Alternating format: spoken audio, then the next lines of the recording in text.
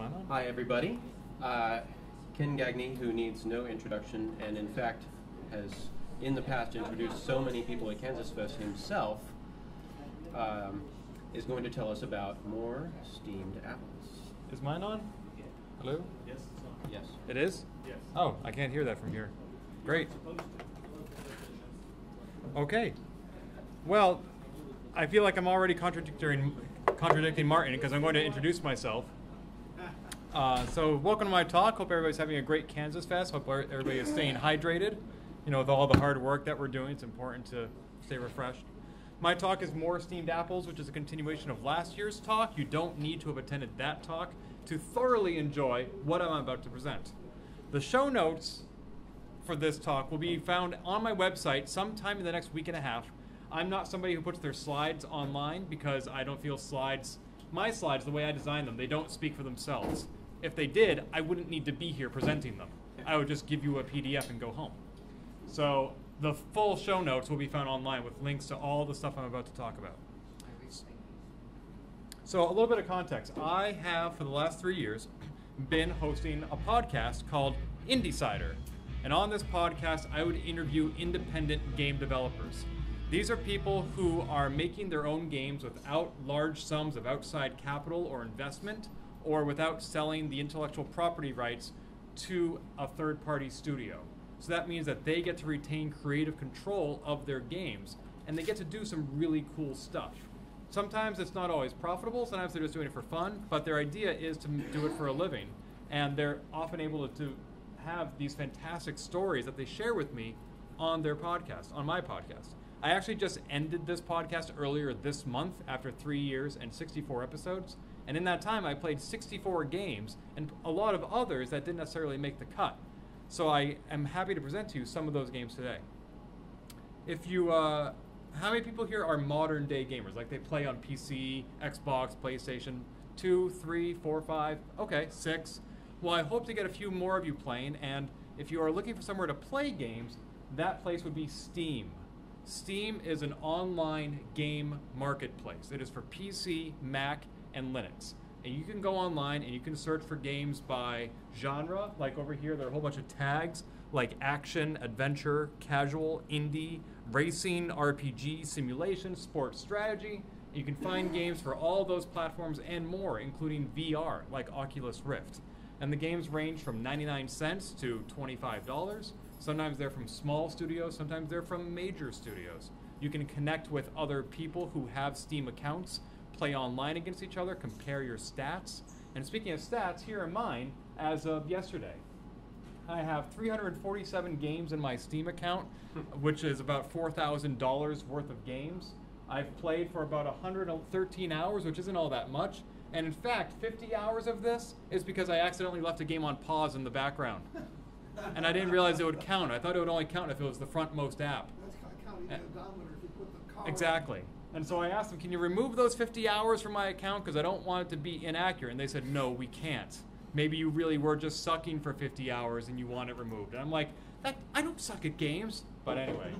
So this is almost exactly 100 games more than this slide last year and $1,000 more.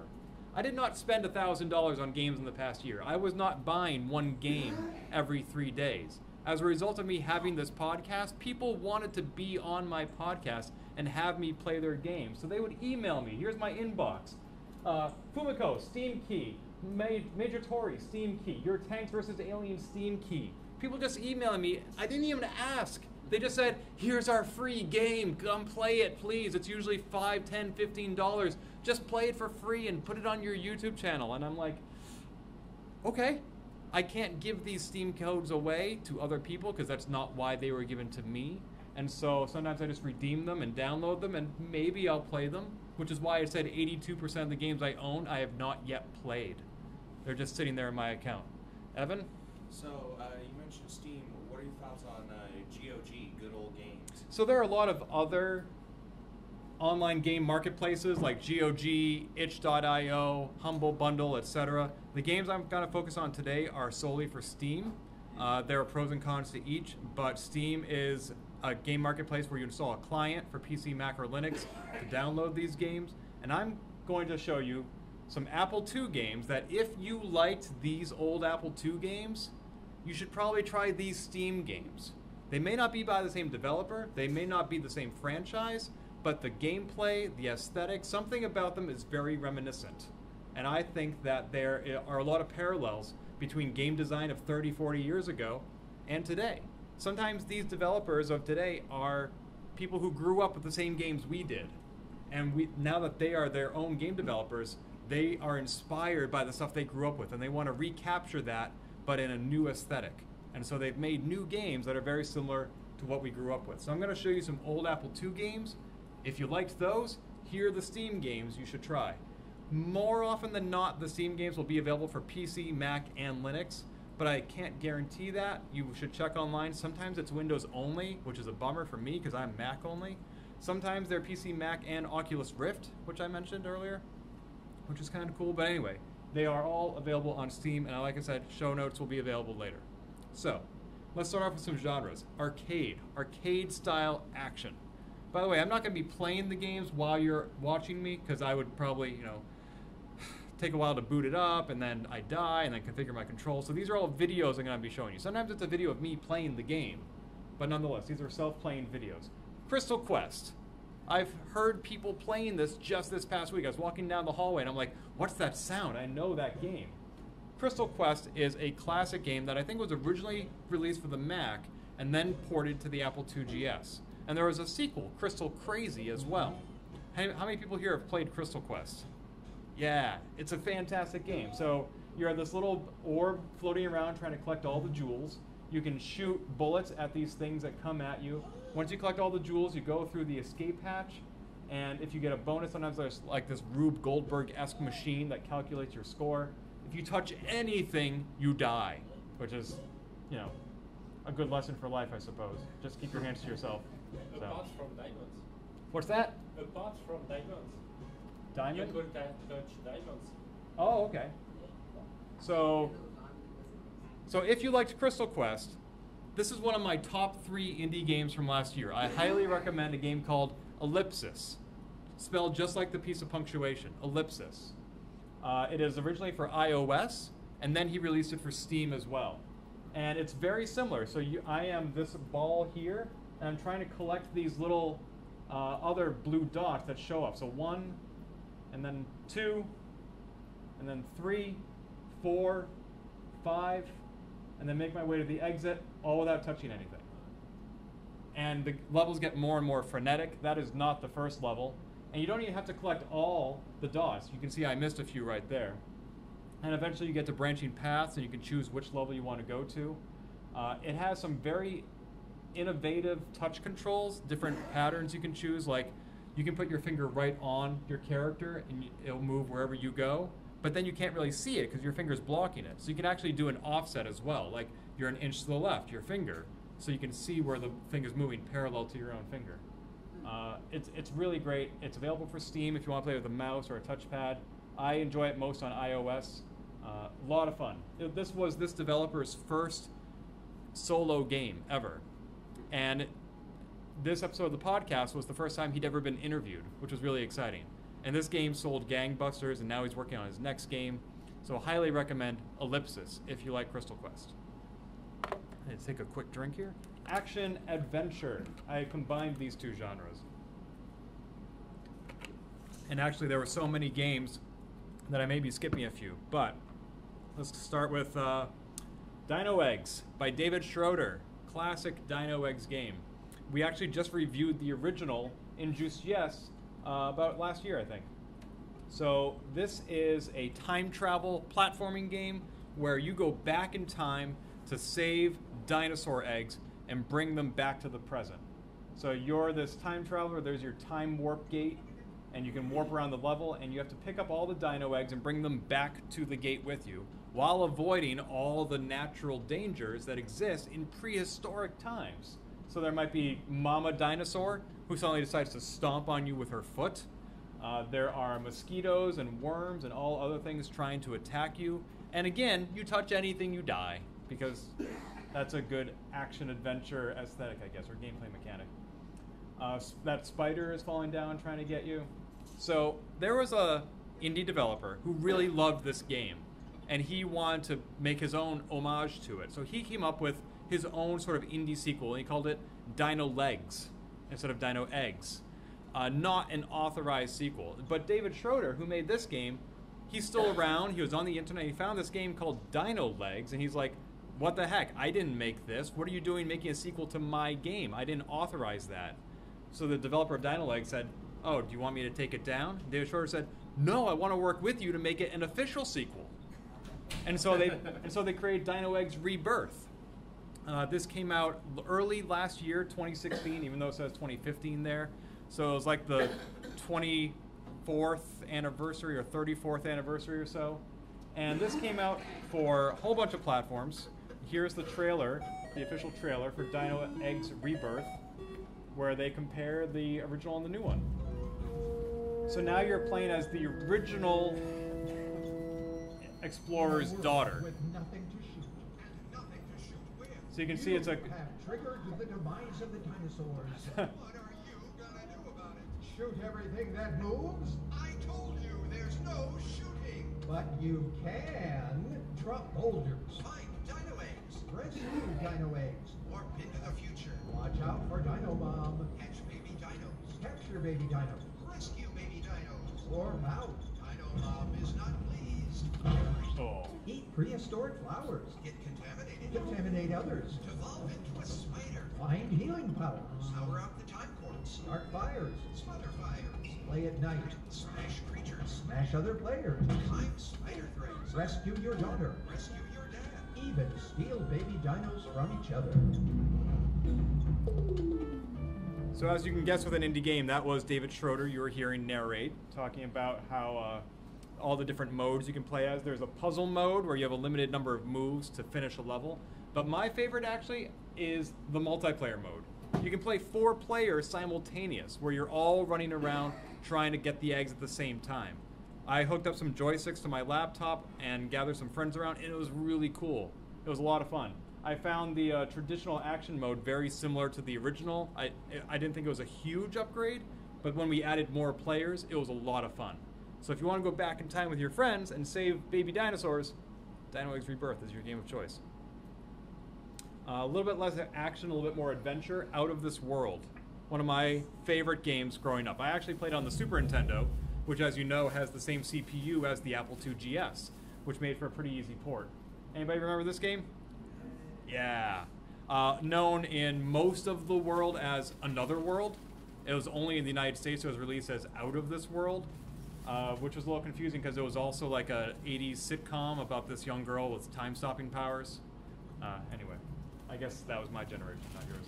So anyway, you are, I don't know what, I forget his name, Lester the Unlikely or something, and you're running around you find yourself on this alien world. You've conducted an experiment with a physics particle accelerator, and all of a sudden you wake up and you're being besieged by strange creatures, the likes of which you've never seen before. It uses rotoscoping graphics, which was relatively unheard of back then, especially on the Apple II GS. And in every particular environment or situation, there is a correct action to take. Like here, you have to run from the tiger all the way to the left, grab the rope until it breaks, then run all the way back to the right. And then here, you bump into an alien who shoots the tiger, and you think you're saved, but then the alien actually captures you and puts you in a cage. If you actually know all the correct steps to take, you can beat the whole game in about a half an hour. But figuring out what those steps are without cheating can take you hours, days, weeks. There was a sequel that only ever came out, I think, for the Sega CD called Heart of the Alien, and I don't think the original developer was involved in that, but I always wondered how the story ended, so I watched it, somebody play it on YouTube.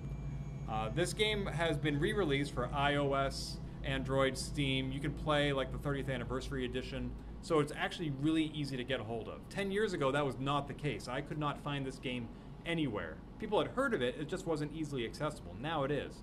But I also recommend a game a little bit similar, a little bit more action-y, called Outland. Originally released for the Xbox 360, we actually talked about this on one of the very early episodes of the Open Apple podcast. I don't remember why. I think, Steve, you were on that episode, actually. So that might have been like episode number 4 or something. And Outland is similar to a game Jeremy was just showing me called Chameleon Run.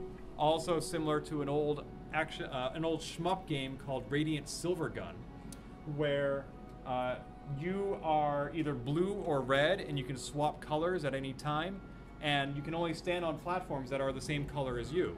And you can only be hurt by bullets that are the opposite color of you.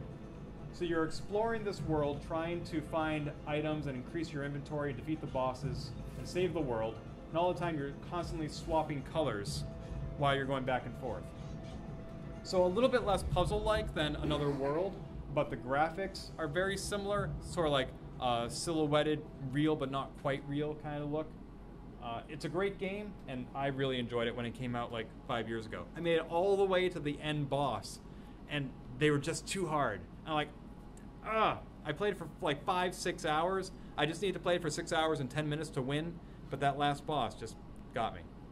Anyway, here's a game I hope everybody knows.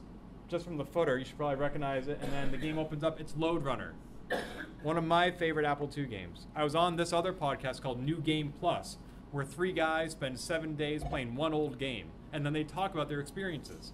They had me on as a guest. They said, Ken, pick any old game for any platform, any year ever. What game do you want to play for a week? And I said Lode Runner. They'd never heard of it because they're all younger than me, and they said it was actually the oldest game they'd ever played on their podcast. And they loved it, because at the end of the podcast, all 3 of them have to give it a thumbs up or thumbs down, and all 3 of them gave it a thumbs up. Great game. I loved it a lot. And you can still play it nowadays, because just a week ago today, July 13th, Lode Runner Legacy came out for Steam. This is a Windows-only game, but it is an official sequel. It's by the people who own the rights to Lode Runner, and they've made a whole new Lode Runner with a very different aesthetic, for better or for worse. They're kind of going for a super enlarged pixel look, I guess, to play to the retro scheme, but this is Lode Runner Legacy. And even though some people are not huge fans of the graphics, you can see that the gameplay is the same, where you're running around trying to capture gold. There are these guards who are chasing you. They may have gold that you need to get from them, so you dig holes, they fall in, and you bury them. You can also make your own levels, which is one of the appeals of Lode Runner back on the Apple II. Actually, I think it's how they got all the difficult levels for the Championship Edition, was people made their own and submitted them.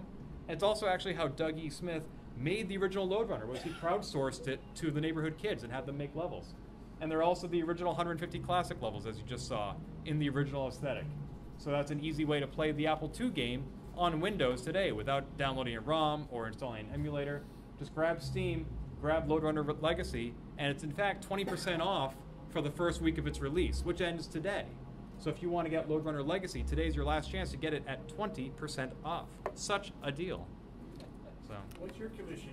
None. I get no commission. I do engage in affiliate marketing, but not on Steam. So. It's 20% off what? 100%.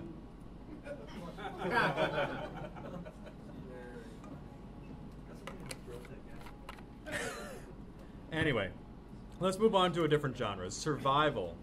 I want to show you a game that everybody played when I was a kid, and which was in this presentation last year, Oregon Trail. Everybody wants to make their way from Independence, Missouri, all the way to Oregon. What part of Oregon are you going to? Willamette Valley. That's it, Willamette Valley. Thank you. Thank you. So it is 1848. You're stocking up on supplies. You get to choose to be the banker or the carpenter. You get to caulk your wagon to ford the river. You get to buy oxen. You know how Oregon Trail works. Classic graphic right there. It's on the cover of the Oregon Trail card game that came out last year. It's been parodied a number of times. In fact, last year I showed you a game that started off as a parody and then became a full-fledged game, and that was Oregon Trail. Not Oregon, but Oregon, O-R-G-A-N. It was the zombie apocalypse, and you've loaded up your station wagon, you're trying to make it out west to a safe haven free of zombies. It's actually a really good game with a lot of innovation, a lot of new features. They started as a joke on Facebook. It was just a Facebook game, and then they released it for Steam, iOS, PlayStation 4. Like, you can play Oregon Trail on everything. But that's not the game I'm here to talk to you about today. I'm here to talk to you about The Flame in the Flood. This is from a company that was formed in Boston when the company that made BioShock went out of business. Irrational Games in Boston. They were a huge employer in the Boston area where I'm from, and all of a sudden they released all of these developers into the employment market. So a lot of them formed their own studios, and one company was formed called Molasses Flood. Molasses Flood is actually a historical event in Boston where this canister broke open and flooded the city with molasses. So much that people actually drowned and died. Like, this was a tragedy in the city of Boston. And now it's a company making video games. So The Flame and the Flood is similarly set after a flood. The world has flooded, and you are floating down a river, Mark Twain or Huckleberry Finn or Tom Sawyer style, and you get to land at these little islands, or you can sail past them if you want, but each island has something that you may need. It could have some animals that you can trap and use their skins or pelts. It could have somebody who's willing to trade you for something. You might have parts for your boat so you can upgrade it to make it sturdier so that when you hit the rapids and you bump into a rock, you don't drown. It's a really, really difficult game. It's a resource management game. If you've played something like Don't Starve, it's very similar to that, which is probably one of the reasons I'm terrible at it. It's also what's known as procedurally generated, which means every time you play, it's a completely different layout. The river bends in different ways, the islands are in different locations, and what you find on those islands is different. So to give you an example, you might build a trap like that.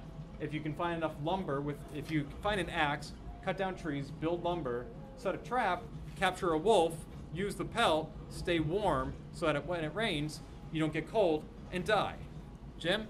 Are these different versions that you could get, give different runs in the program, are they generated at the time, or are they just stored?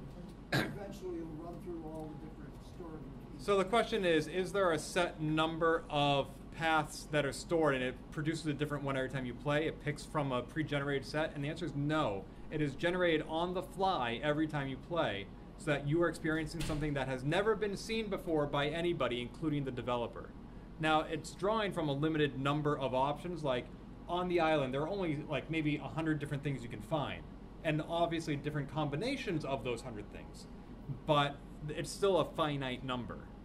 You'll probably never see every combination. I don't think that's possible. But The Flame and the Flood is a really good survival game. So they actually, when they were building it, they went on Kickstarter. I backed the Kickstarter, if you're looking for conflicts of interest there. And they advertised it as Oregon Trail on a river. And so I found the end result was very similar to that, with a lot more additional modern features like the resource management. Puzzle games. I actually have Carrington to thank for this one, because I had a modern game I really wanted to talk about, and I said, what old game is this like? And he said, oh, that's a lot like Pipe Dream for the Apple II, which I didn't even think of because I played Pipe Dream on my Game Boy, my black and white Game Boy, the original model, which some people called the Fat Boy. Pipe Dream is a game where it has a starting point and they give you these tiles that you cannot rotate, and your job is to build a path for the liquid to flow from that starting point all the way until a certain number of tiles. That number expands as the game continues to make it longer and harder to play. But right here, you can see that he's built a path that's going to go this way, and right now it's going to hit a dead end unless he puts something there. But the tiles that he's given are randomly chosen, so he might not have what he needs in time. And oh no, it flooded. Game over, man. So, this is a lot of fun. It's something you can play over and over because it's different every time. Again, a finite number of tiles, but you never know which one you're going to get. You can see in the upper left corner there which one is supposed to come up next, so you can do a little bit of planning. But yeah, and he needs a curvy piece there, and he didn't get it. That's really hard. Yeah, so he really built himself into a corner there, which was not a good idea. If you like Pipe Dream, I really recommend World of Goo. Now this game is already about 10 years old because it was a launch title, or nearly so, for the Nintendo Wii, which came out, I believe, yes, in November 18th of 2006. I knew I had that somewhere. World of Goo is an awesome name for a game. It's also an awesome game. So what it does is it gives you all these little blobs. And the blobs, they love each other. They want to connect to each other, just like people do, right?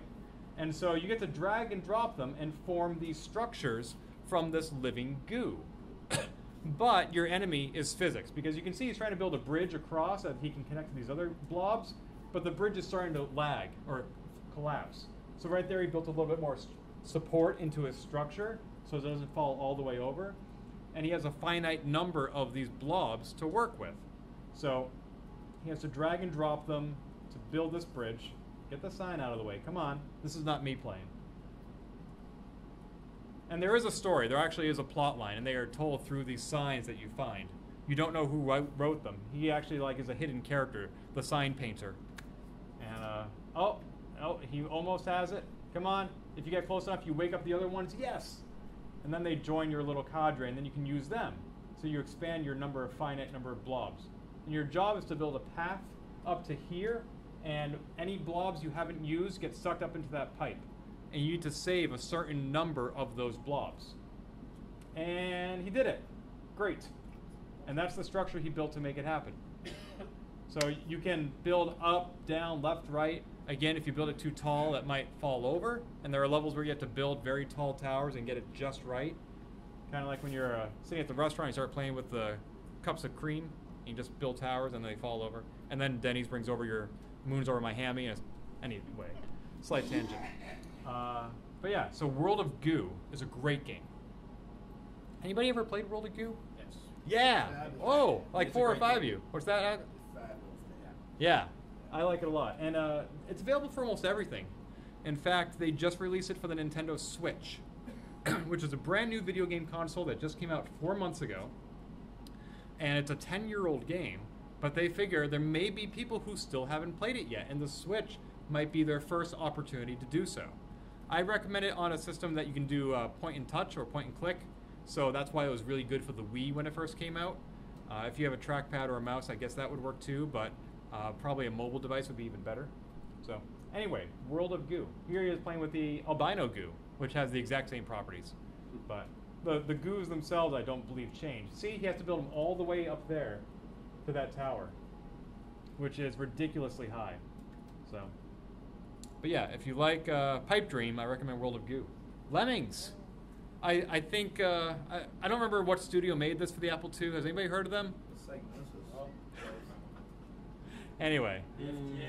The FTA, that's right. I knew it was some French group. The FTA, that's right. That was the French United Crackers Clan. That's right. Or French Touch? I don't know. There's so many French groups. They just start to blur together after a while.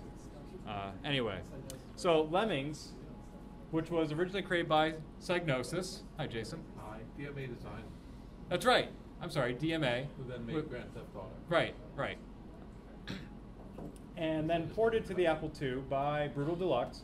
And this is a game where you have these little lemmings. They're almost like Smurfs, and you get to assign each one a job. You have a limited number of jobs that you're allowed at the beginning of the level. In this case, you're given, I think, 10 diggers, and you have 10 lemmings. So you make each one a digger. They dig a hole, they drop down, and then they march to the exit. And thus, you have saved your lemmings.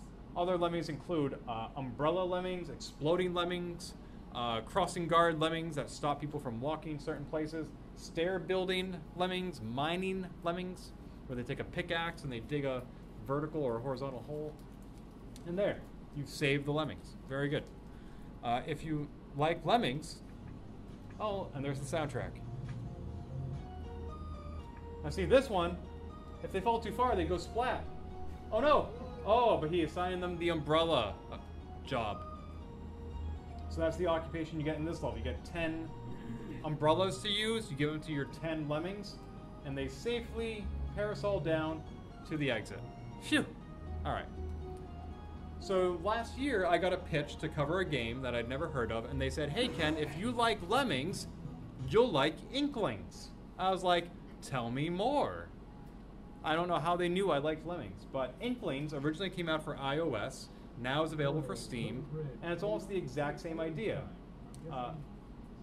On this level, build a bridge, and they come out of that hole on the left, and you need to get them into that hole on the right. And it's using a portal, if you ever played Portal, so it goes down there and comes out there, and he built a bridge, and he assigned them wall climbing ability, or when they pass that little spider, it makes them able to climb walls, and that's how they got them up to that hole, because you changed their ability. Oh, but sometimes you can't save everyone, but you've saved enough. You have to save 4 Inklings, and he saved 4, not all 5 that were available. Yeah, it's very like Lemmings. So there are some of the jobs, I think. I don't know, actually this game has a very unusual aesthetic. The art style is, there are some levels that look like they were drawn with crayons, and that's intentional. It's not that it's bad art, but he's trying to make it look like a children's playroom. And you can see it right there. He didn't even stay in the lines. My goodness. But yeah, you can make portals to make them teleport to different places, give them jobs, try to save enough of them, and you'll succeed. So. Inklings. Very similar to Lemmings. All right. Text Adventure. You wouldn't think that there'd be a lot of modern equivalents to Text Adventure, but in fact, the Text Adventure community is super alive and super fanatic, very much like Apple II enthusiasts. They love making new text adventures in systems like Inform, which we saw earlier today. This, of course, is Zork. You are west of a house, you're sitting in an open field, there's a small mailbox here, you can go in different directions, you type north, south, east, west, get lamp, get axe, kill goblin, etc. Very technically possible for a system that is not very graphic intensive, just a lot of text. Modern machines like this one that I'm using here can do really complicated and advanced graphics, and so of course you can also do just text. You can have text adventures on a modern machine, and this one in particular is Leadlight Gamma. Leadlight was made by an Apple II developer named Wade Clark in Australia, and he developed it in Eamon or Amon for the Apple II? Amon? E-A-M-O-N is how it's spelled. I made Amon games when I was in grade school. It's a fantastic system where you can carry players from, you create a character, you can carry it through all these different adventures. You can go to the Amon Adventurers Guild website nowadays and still download hundreds of different adventures that you can go on. It's a lot of fun. And so Wade Clark took his Leadlight adventure that he released for Amon and he ported it to Inform, which is the modern interactive fiction engine that a lot of people use nowadays. So this is the Inform version of Leadlight. If you've already played it on the Apple II, it's very similar, except now it has a lot more features like an auto map, so you can actually see how the rooms connect and where you've been and what the exits are. It has a soundtrack, so there's actually music that plays as you go from room to room. You can save your game, of course. It's built, I think, in a system called Gargoyle, so you don't need to install anything. It just like comes with Gargoyle, you launch it, and it runs. And it's a lot of fun. When he submitted Leadlight Gamma, no, I'm sorry, when he submitted the original Leadlight to the annual Interactive Fiction Competition, which JuiceGS supports every year with donations of prizes, he won what was called, I think, the Golden Banana. He had the biggest difference between the highest score and the lowest score. So like some people are like, oh, this game is okay, might be an 8, maybe a 9. 8 and 9, not a big difference. People with Leadlight, they're like, wow, this is amazing, this game's like a 10. I hate this game's a 0. You win the Golden Banana for the biggest range of scores. And I think one of the reasons he got such a low score is because the original Leadlight was built in Amon. You had to have an Apple II or an emulator to run it. Everybody else was running on Inform, you just download it to your Mac, it works. But with his game, he's like, no, you need to have a machine from 1977 or an emulator with a ROM that you can't legally procure. So here's a ROM grabber for your 1977 machine that you own, of course. And people are like, are you serious? You want us to go through this much work to play a game? 0. So now he can play it on the Mac. It's native to this operating system. Super easy, super fun, and unlike the original, not free. He actually is now making it a commercial game because games and developers who do hard work deserve to be compensated. And also, if he released this game for free when other interactive fiction developers are releasing their games commercially, he's undercutting them. He's setting a new expectation that games should be free. And they really shouldn't, because people work hard on these things. All right. I think this is my last genre. I actually cut out some because I wanted to be sure to get to this. This is very similar to text adventures, but I'll go through some of the ways it's different and why, even though I have just 9 minutes left. So, choose your own adventure. This is a twist-a-plot from Scholastic Microzine. If you've ever met me at any previous KansasFest, you know I love Microzine. A twist-a-plot is just, like I said, a choose-your-own adventure, just like the books were, where there is a story being told, and at certain points in the story, it asks you, what do you want to do? Do you want, like in this case, it's a haunted house adventure. That's the Belnord Manor, I believe. And the story begins with you waking up in the middle of the night, dripping in sweat, because you had a nightmare. So, press spacebar to continue. Come on. There you go. You're about to enter a twist-a-plot story. And there you are at home. It's 3 a.m. And suddenly it says you wake up in the middle of a nightmare because you dreamed you saw Kevin Savage trapped in the old abandoned Belmore house. He was screaming to you for help. But was it really a dream? And so the game asks, what do you want to do? Do you want to go back to sleep? Do you want to call Kevin to check? Or do you want to just go directly to the Belmore house? It's 3 a.m., you wake up in the middle of the night, and you're going to believe a dream. So even though I typed 2 there, I actually typed 3. And I go to the house because I am so concerned for Kevin's welfare, and I have so little faith in his ability to watch out for himself, that I'm going to go to the Belmore house at 3 a.m. and make sure he's okay. So that was a choose your own adventure. You pick 1, 2, or 3, and the story proceeds from there. You can even just draw a map to see all the different branching paths of which way you can go. Now, I actually have, I think, 4 games I'm going to recommend if you like choose your own adventure. The first is called Emily is Away, and this game has all kinds of nostalgia built into it. One of my first instant messages, besides like CompuServe and Genie chat rooms, was AIM. So I would get on AOL Instant Messenger, and I would pull up my friends list, and I would chat with people. And that's what this game replicates. It starts off where you're a senior in high school, you're a guy, your friend Emily is online, and you're chatting with her, and you're talking about how you hope you stay in touch when you go to college. And every time she says something, you are presented with some choices of how you want to reply. And you can... So right here, it's waiting for me to type something in, and I type on the keyboard, and no matter what letters I actually press, it's going to type the option I chose on the previous level. So I'm not actually typing Emily Howdy. I could be typing ASDF, ASDF, and Emily Howdy shows up. And then I press return, and she talks to me. Xenon is the screen name I used when I was in high school because I love elements on the periodic table. And so we're chatting. Now she says, what's up? Nothing much, the ceiling, talking to you. Just like in AOL, I can choose my fonts, my colors. I even choose my avatar, which says Lord of the Rings, because those movies were just coming out back then. This character is a bit younger than me. I was out of college when Lord of the Rings came on, but I can still empathize with what he's going through because online communication with people of whatever gender you're attracted to can be super awkward, no matter what age you are. And so this was a lot of fun for me. The sequel actually just came out. I think it's called Emily is Also Away. No, Emily is Away 2, T-O-O. But this game, the first one, is free. It's absolutely free. So not only is it a choose your own adventure, but it's also AOL Instant Messenger with all the sound effects, which I don't have playing right now, but you hear the door open when somebody on your buddy chat comes back online. It's ridiculous. Another game I recommend is Open Sorcery. Open Sorcery, not open source.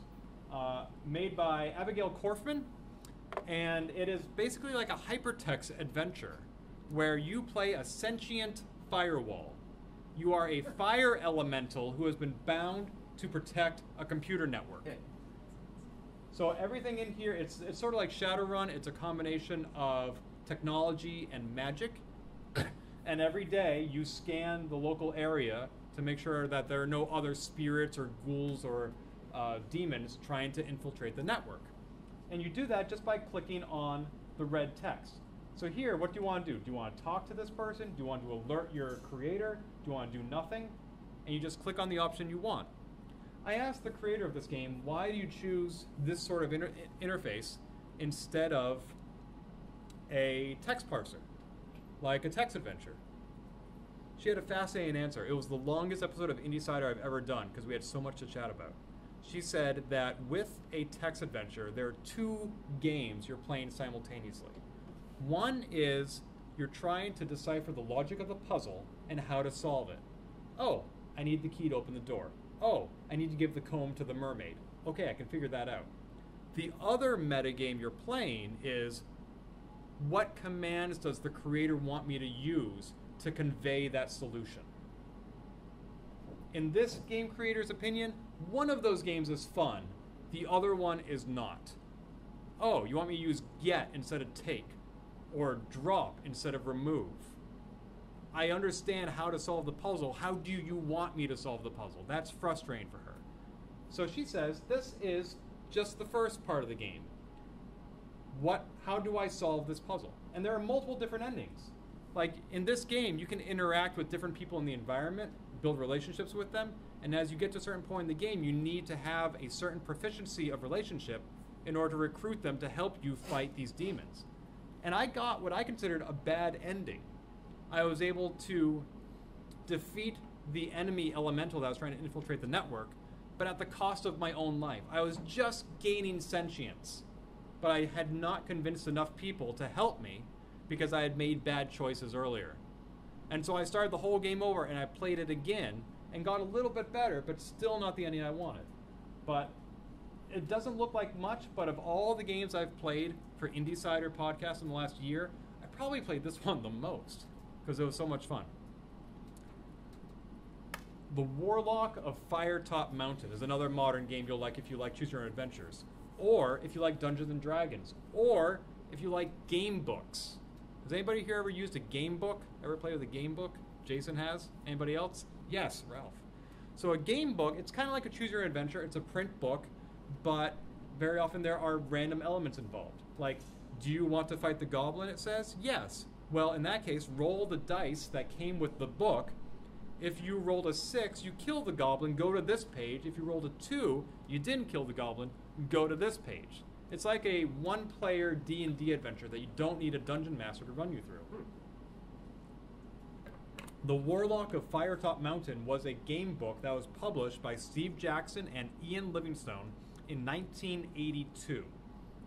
There have been multiple games based on it. The latest one just came out last year, and I am such a fan. So here I am. I hope it's not too dark for you to see. I'm just entering the dungeon, and it says, do you want to turn west or do you want to turn east? And so right there, there's your Choose Your Own Adventure. Which part of the dungeon do you want to go to? And you can't see the rest of the dungeon. You don't know what the result of your action will be. But I choose turn east. My little piece jumps along like it was on a board, which is super fun. And then it says, oh no, there's the sound of marching. Do you want to face what's coming at you, or do you want to hide inside this little hole in the wall? Again, a choice. So I'm going to choose to hide, and he ducks into that little corner. And then it says, oh, there's a goblin army marching by. They don't see you. Do you want to jump out and attack them and get the surprise element, or let them pass? And I choose let them pass. Let's see, can I... Whoops. I was trying to jump ahead in the video because there actually is a... Let's see, turn that on. Yeah, I have a minute and a half. I will be done by then, which is super exciting. Here we go. And at certain points in the game, there are monsters, and you get to fight them. And it switches to a grid-based battle system. So everybody moves simultaneously, so you need to predict their action. So I choose I'm going to move to this path, or this block right here, that tile. And then there are 3 slime zombies. I can choose different camera angles to see exactly how it's laid out. And when I move, so does everybody else. And then you can attack them. There are also different characters you can choose to play as, like the ranger, the cleric, the thief, the fighter. They all have their own backstories. Like at one point, I went into the dungeon and somebody said, "Oh, I know you from so-and-so town." I'm like, I didn't know that. That's cool. Last game I want to bring up in my last 36 seconds is Firewatch, which came out for PS4 and then for Steam. And it is a game set in 1989 in the Shoshone National Forest, just south of Yellowstone. You are a fire tower fire watcher, and you are trying to decipher some mysteries that are going on around town, which is very odd in the forest. And Delilah is talking to you. She's her boss, your boss. She's talking to you on the CB radio, and she gives you choices of what do you want to do. And so you go exploring through the forest while you are trying to solve these mysteries.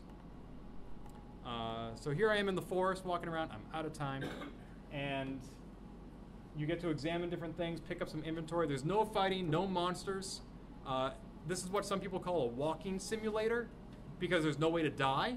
You're just exploring an environment. But the story that is crafted over the 90 days of the one summer that you're in this forest, it is super awesome. It's very compelling, very engaging. I love this game. The voice acting is fantastic.